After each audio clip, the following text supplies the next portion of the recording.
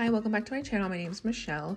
For today's video, I'm going to do a planner flip through because as you can see, I have a ton of planners. I'm slightly addicted, but I do use pretty much all of these. So I just wanted to flip through and kind of show you how I plan my life. So this one is probably my favorite one, and it's more of my like kind of everyday catch-all planner. This is the Louis Vuitton Desk Agenda cover is what it's called, I think. And I just love this so much. So I guess maybe for some like background, I have been using planners for a long time, ever since I was probably like in high school. And I think in college, I remember having like one that I really liked, but aside from that, it's been really hard for me to find planners to really fit my lifestyle or like what I need them for, my preferences and things like that. So this year's kind of when I got into more of like building my own planner with planner inserts. So that's why I really like this desk agenda cover, because I'm able to kind of personalize my planner to how I like it. So this is what it looks like when you open it up. I love these pockets here. You can store really whatever you want in there. And I just have a little cover. I have this little dashboard here with a little card from Cloth and Paper, and then these little post-its from Cloth and Paper. And then these rings, I think I bought them on Amazon. If you have any questions, check the description box, but also just ask me and I can let you know where I got things from, because I don't really know how much I put down there. I love this divider also with the pocket. I keep my most used stickers in here, the ones I use the most. And then I also have this little pouch that has more planner stickers.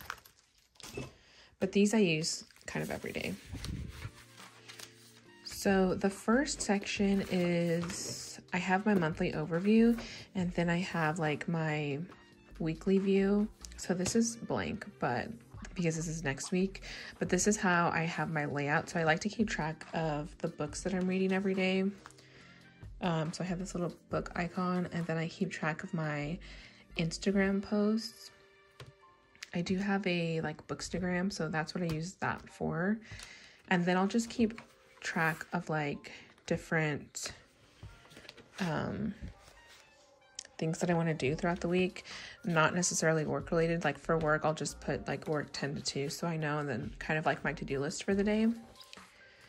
So that's how that is. I did try to use this section for keeping track of like my work day, and it just wasn't working out. These were too small and it just got really crammed.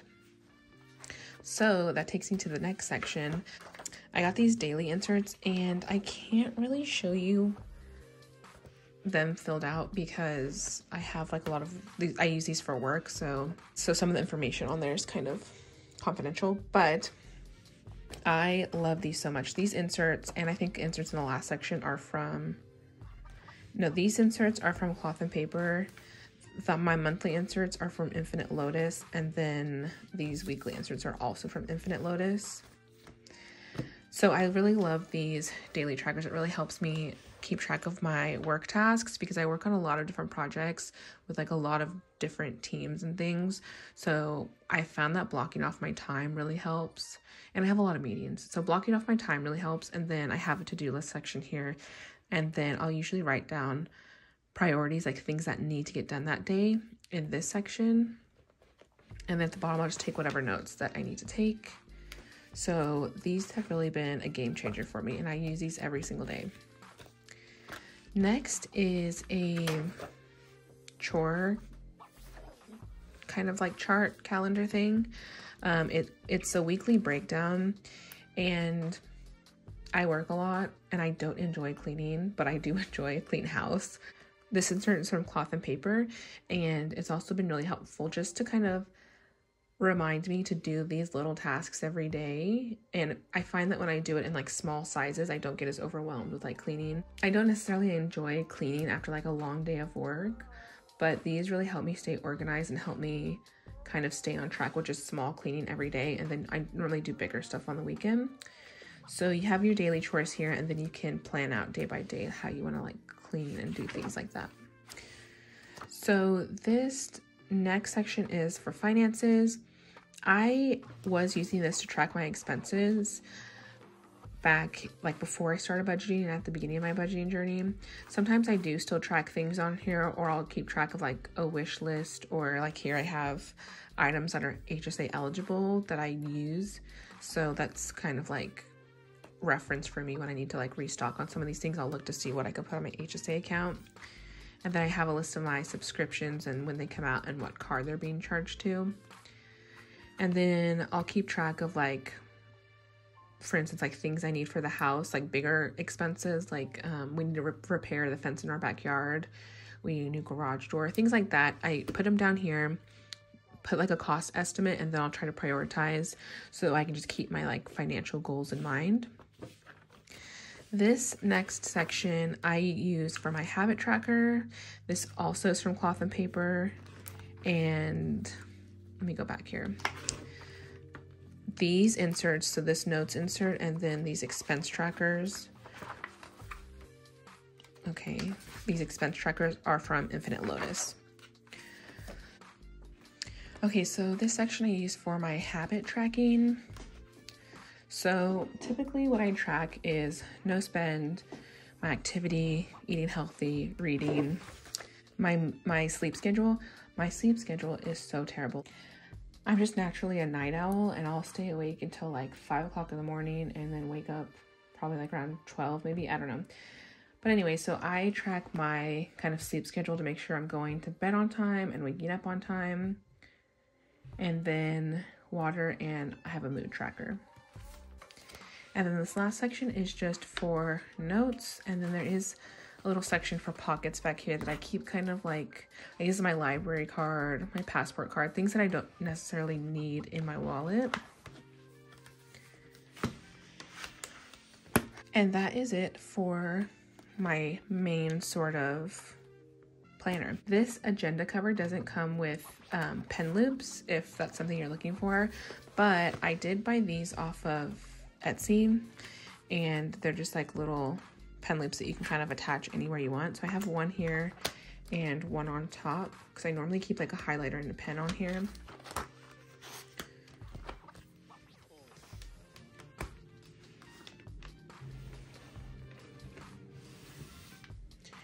Okay, so that is my everyday planner. And then this planner is also an everyday planner kind of, but it's more travel friendly. This agenda cover is not necessarily meant to be like carried with you. They do have a agenda with the 3 rings and the little snap closure, and that's more travel friendly. This one's kind of meant to stay on your desk. I have taken it with me places like in my purse, and it's been fine. But it does kind of take up a lot of room, so that's why I got this small one. And this one's from the Angel Shop. The pen, the cover, and the planner itself are from the Angel Shop.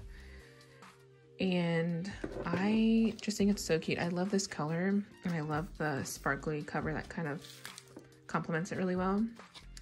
Just has some little stickers here, a little Hogwarts sticker.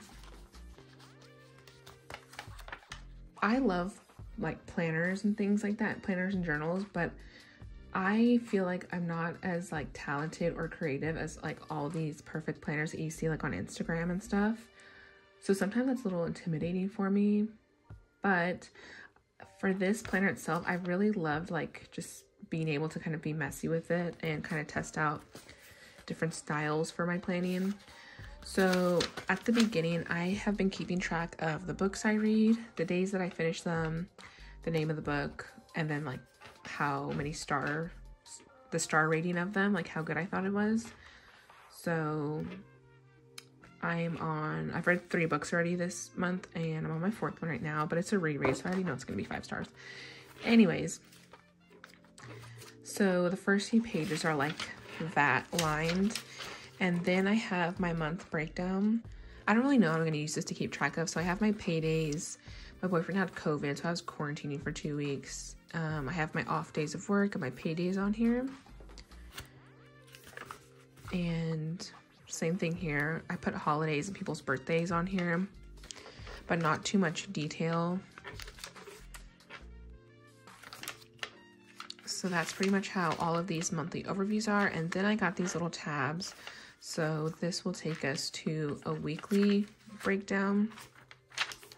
So I've really been kind of playing around with how I like the setup of this, but I think what I'm going to settle for is a weekly breakdown like this, and then within each day I'll keep track of any like events I need to keep track of, my reading. So for the reading, I've been just keeping track of the books that I'm reading and then the progress that I have in the book so far. So if you'll see here, I'm reading House of Earth and Blood and I'm 41% through, and then I'll just keep track of that each day.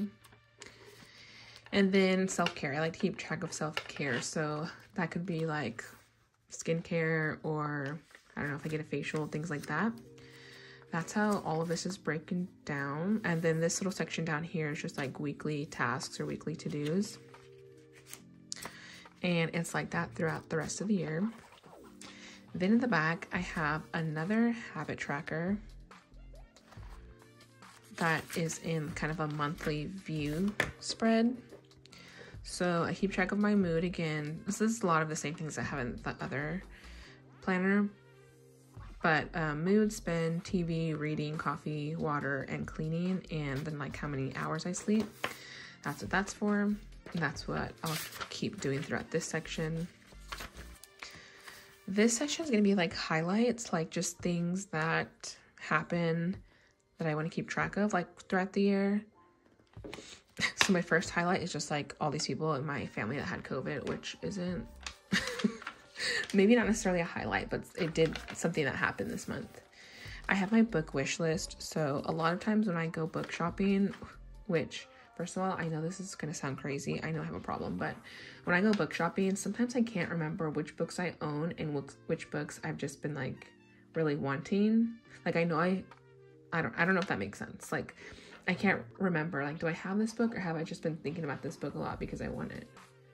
So anyways, this is just a book wish list, so I can have that on me. And then this says vision board. I'm just going to put like some pictures here for like a vision board.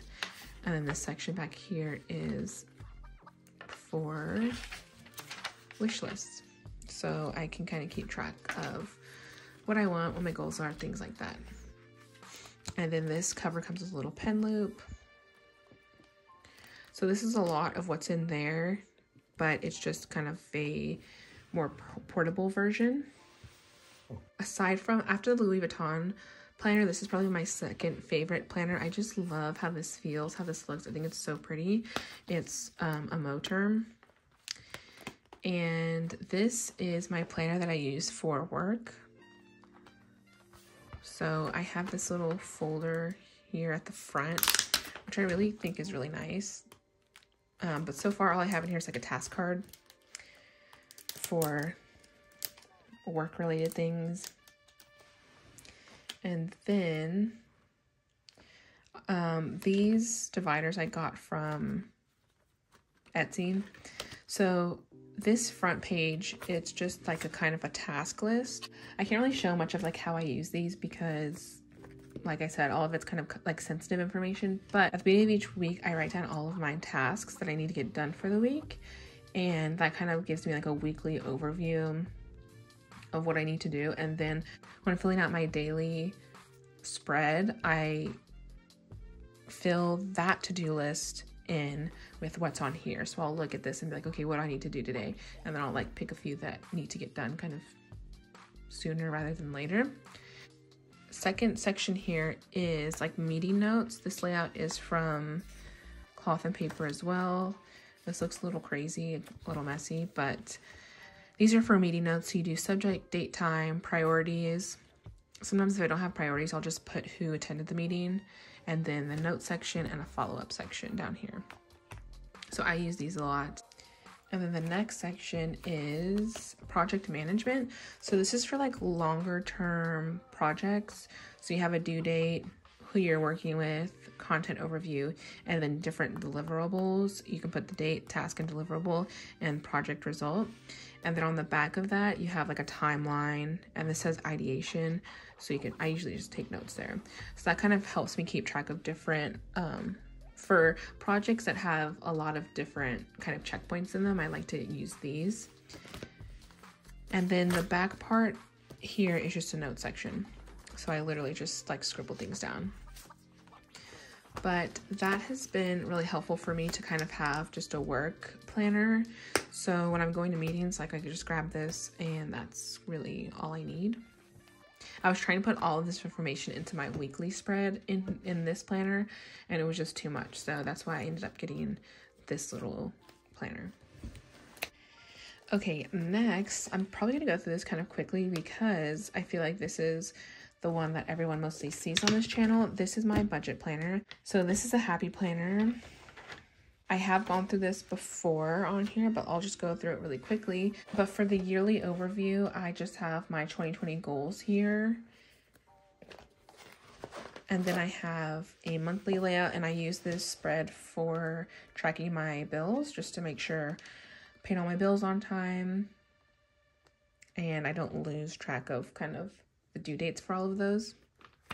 Then I have these debt payment tracker sheets that I printed out from Canva. So these are just kind of my debt overview because I am trying to focus on debt this year. So I have those in there. And then here's where I keep track of social media stats, my monthly goals, and my important dates. And then here is just my YouTube content schedule, so I can like plan out different videos. And then down here I just been taking notes like 2022 starting balance, total debt paid, total saved, and total no spend days. That'll be for January. And then this is just my monthly overview where I keep track of my expenses. And then I do have a weekly layout spread, so I just keep track of YouTube videos, Instagram posts, filming, editing, schedule, things like that. What I need to do for the week. Sometimes I film a video but don't film the intro that same day. That normally happens like when I'm filming multiple videos a day. Like there's only so much coffee I can drink. So typically the most I'll film in a day is like 3 videos, and that's usually, sometimes I'll do like my budget with me, cash stuffing, savings challenge stuffing. Sometimes I film those all on the same day because that's usually like on payday. So if that's the case, like I'm not going to drink 3 cups of coffee just for an intro. So sometimes I'll film the intros afterwards. And if that happens, I just keep notes here on what intros I need to film, any other to-do lists I need to do, like I needed to update my description box, things like that. Then in the back of each month, I just have my budget breakdown, which I print out these pages. I have my budget breakdowns and, you know, my monthly wrap up, cash breakdown, and then a notes page at the end. And then every month is like that. The only other thing that I need to add in here is I think I'm going to add in some savings challenges up here, just so I'll have the physical copies of that. But that's it for my budget planner. This is a planner that I bought from Cloth and Paper, and I actually originally bought this to be my budget planner, but I didn't like the setup that I had, so I don't know what I'm going to use it for now. I might use it next year as a budget planner, or I was thinking about using this as like a memory planner, but I tried to do that and I already forgot to like keep up with it. But I don't know. But these are like, every time I order from Cloth and Paper, I get these little cards, so I like to use them because they're always usually different. I just made this little dashboard here and put a card on top. Then I have these Post-its from Cloth and Paper. This is a printable that I got from Magic Meets Paper. It's a free printable, so I just printed it out, laminated it, and hole punched it. More Post-it notes. And then I have quite a few of these little cards from Cloth and Paper, so I've been trying to put them on the dividers. I just kind of put them as I get them. And then for right now, I just have these blank pages in them, these are free printables from Hey Planner Girl. And that's all I have in here right now. I made like another little dashboard back here from Magic Meets Paper, free printable. So I like this one. I do want to use it. I just don't know what I'm going to use it for yet. And then last but not least, this is actually a reading journal. So I love seeing everyone's like reading journals, bullet journals. I love all the creativity that people have. I just don't have the patience and kind of like the creativity and talent for that. So I really love this because it is a reading journal that's already kind of like pre-filled out for you. So I got this off of Amazon, and this Hannah is actually a content creator. She's like a booktuber. She's on Bookstagram, things like that. And she just kind of created a reading journal.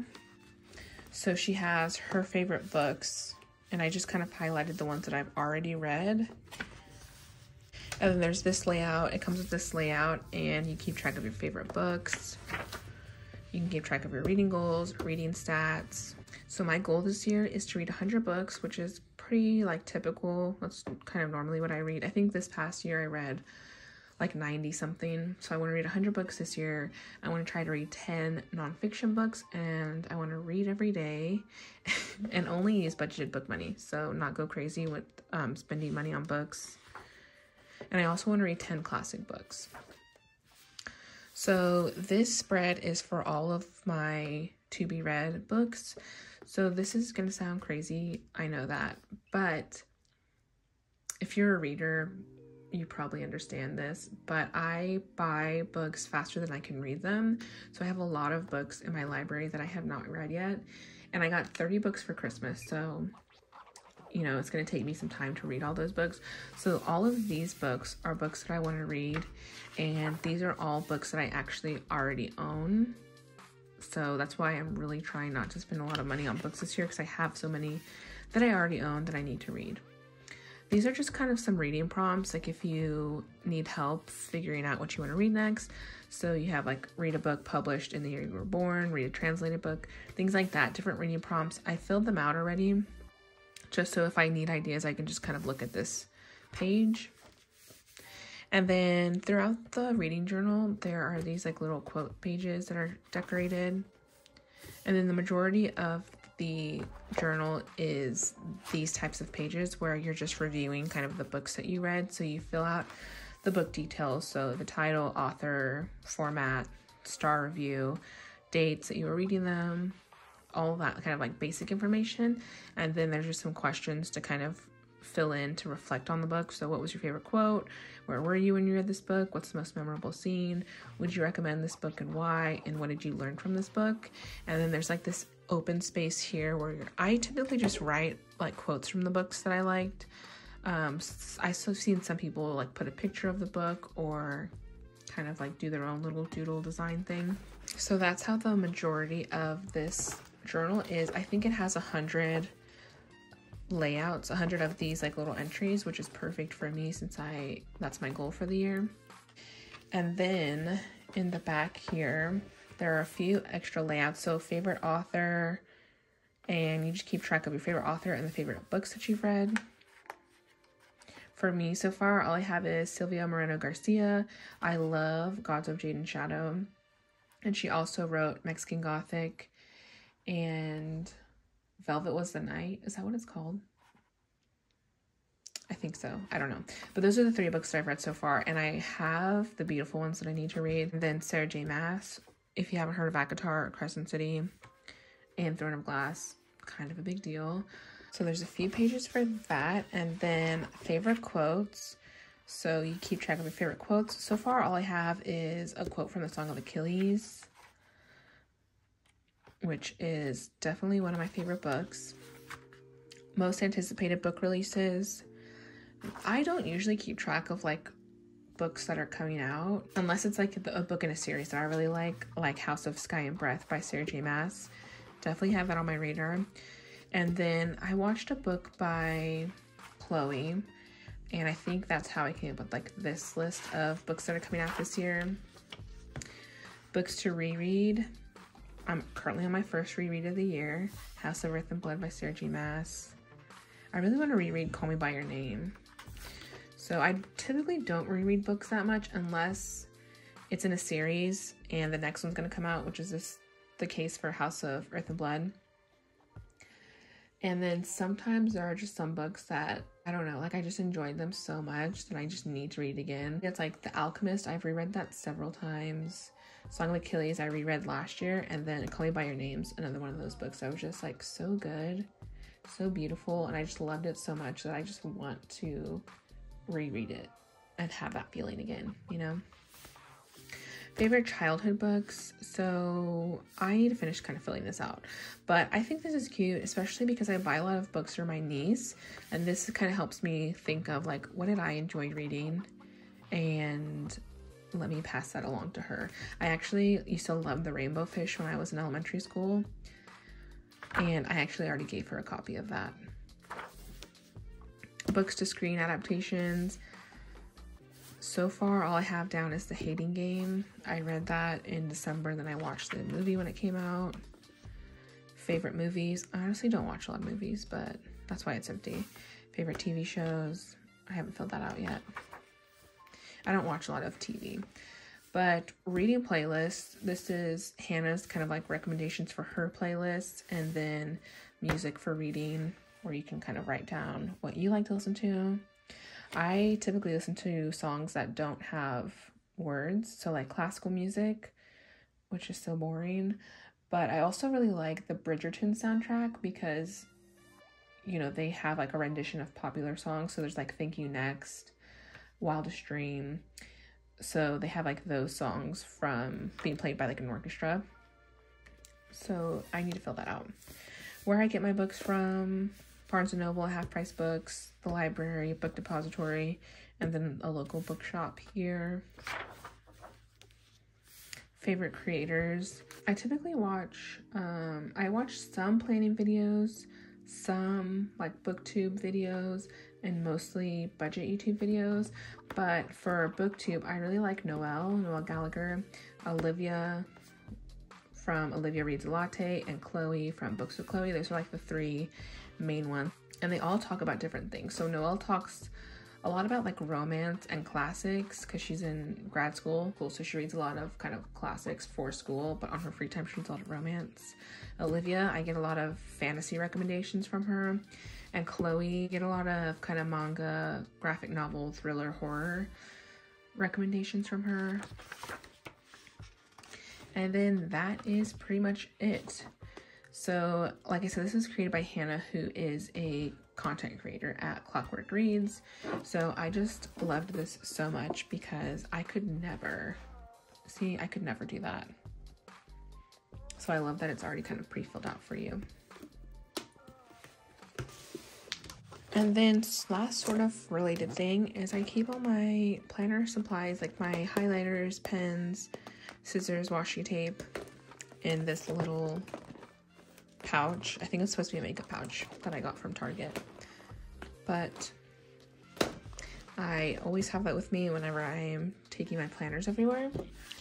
So that's it for today's video. I feel like it's probably going to end up being pretty long because I have so many planners. I have a problem, I know that. But the next video is going to be back to my regular budgeting content. It's going to be an end of month wrap up. So I'm really excited to see how much I was able to save in this no spend month. But that's it for today. Thank you so much for watching, and I'll see you in the next one. Bye.